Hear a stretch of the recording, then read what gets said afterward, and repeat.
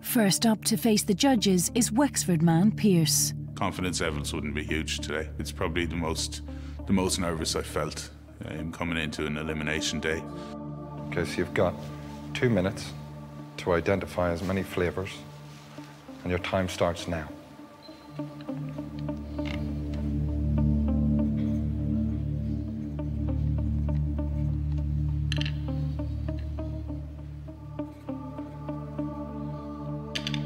It wouldn't be my strong point, I don't think. I think some of the other contestants would have far more experience and probably refined palates than I would.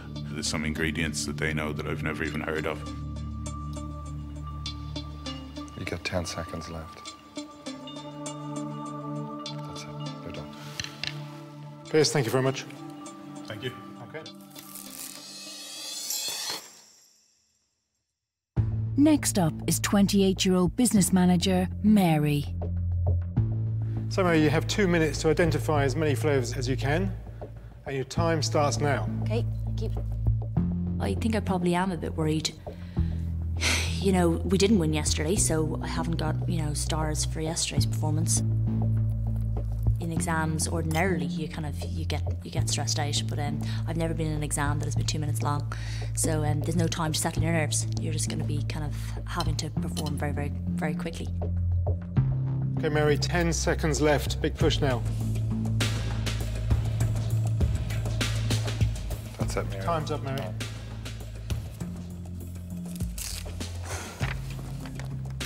Thanks, Mary. I have no idea at this point. I think for whoever goes today, it'll be a massive shock. I think there's every chance that I'm going home this evening. Throughout the competition, market stall assistant Claire Ann has been very daring with her combination of unusual flavours, but has been criticised that it's too much and advised to tone it down. Today we didn't want to smell it, we didn't want to eat it. We're down to our last legs. I quite like cooking with a lot of different flavours and actually have been told off before the competition for putting too many ingredients into my dishes. So I'm not too daunted by the fact that it's going to become quite complex flavours that we're going to be trying to discern.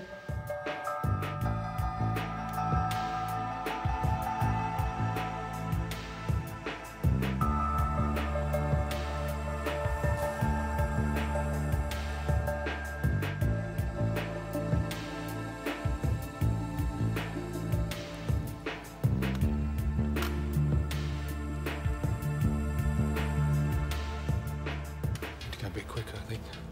Okay. You have 10 seconds. No pressure. Time's up. Thank you so much. Just put your name down for me, please. Next up is 28-year-old occupational therapist Bridgine. So you have 2 minutes. Okay. Start. Yep. Go, Bridgine. I think I have an average palate. I enjoy food. I can taste flavours that sometimes other people don't pick out. So maybe I'll surprise myself and get all 20 and fly through it.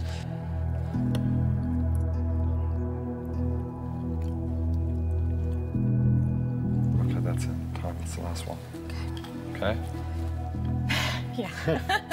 I'd just love to get through this task and actually get back into the kitchen and, you know, put into practice some of the stuff that I've learned over the previous task. I should start writing, Richard.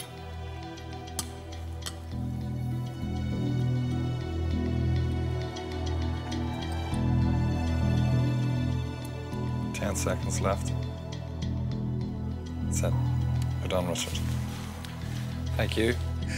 Yeah, all I'll say is it's lucky I did well yesterday, or else I'd be going home. That's for sure.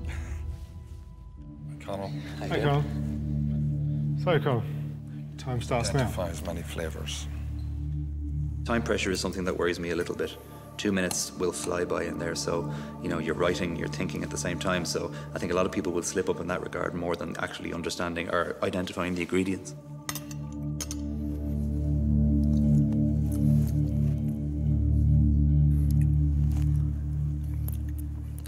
Time's up, Colonel. Okay. Thanks very much.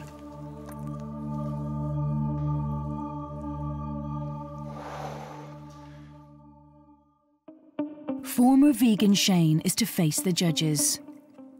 I was a vegetarian for 16 years and a vegan for a number of years, so I suppose that has challenged me and I've learned a lot of skills from it. I went looking at Japanese foods, I went looking at Middle Eastern, and a lot of ethnic foods would be vegetarian-based, and maybe there's something in there that I could have a string to my bow that other people don't have. I think there was scallop as well. There might have been. I done this. Let's show you're finished. I knew it.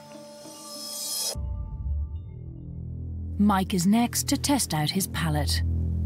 I like to taste new dishes anywhere I go, anywhere I travel, and buy a lot of ingredients from Asian supermarkets or, you know, anywhere I can come across something new just to taste and see what it's like, just to understand it. Time's up. Last up is our youngest contestant, architectural student Christine. So you ready?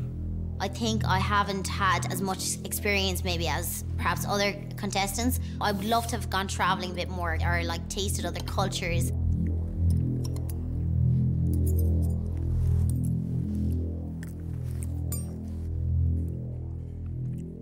That's it.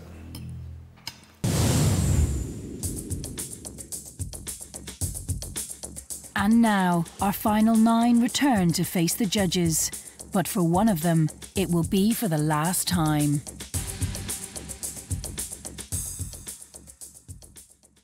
Guys, welcome back to the MasterChef kitchen. As I'm sure you're all wondering what the flavours were used today. Fennel, star anise, basil, white seedless grapes, pink grapefruit, Thai shallots, olive oil, red mullet, and scallops. And the other flavours in the tasting challenge are chicory, baby cucumbers, coriander, ginger, citrus fruits, vinegar, dill, lemongrass, avocado, and Pernod. Can I just say that it felt like some of you were looking on the plate for the ingredients that you did know, as opposed to looking for the ingredients that you didn't know. The purpose of the taste test was to see if you could identify specific flavour that could stand up as ingredients on their own. All of you, to some degree, did do this today. However, we were a little disappointed as to how long it took you to establish those flavours, considering a lot of them were very visible to the eye. This really tested your knowledge of ingredients, but also made us very aware of how far you still have to go. Take 3 steps forward if you identified the main component of the dish, which was red mullet. Unfortunately, I confused the main ingredient. I jotted it down as red snapper, and it was actually red mullet. So I was kind of on the back foot. Take 1 step forward if you identified the secondary ingredient of the dish, fresh scallop.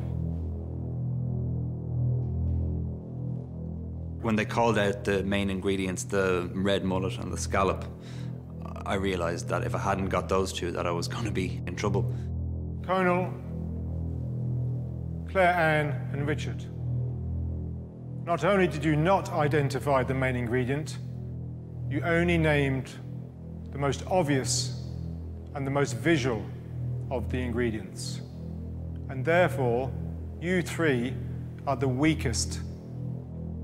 It was quite unusual when I turned round and realised I was left with Conal and Richard, who the previous day I had worked with and had a fabulous experience. If you got one of the most hidden elements of the taste test, the vinegar, take a well-deserved big step forward. They were looking for somebody, and they clearly indicated that, who could identify the more subtle flavours. Things like the olive oil and vinegar. They're the sort of things you'll kick yourself about. The person who got the highest number of ingredients, including Thai shallots, take a big step forward. Christine, well done. Well done.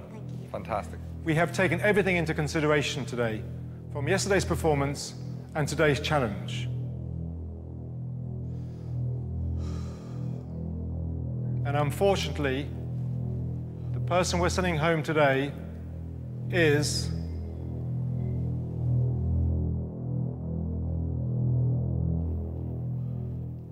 Richard.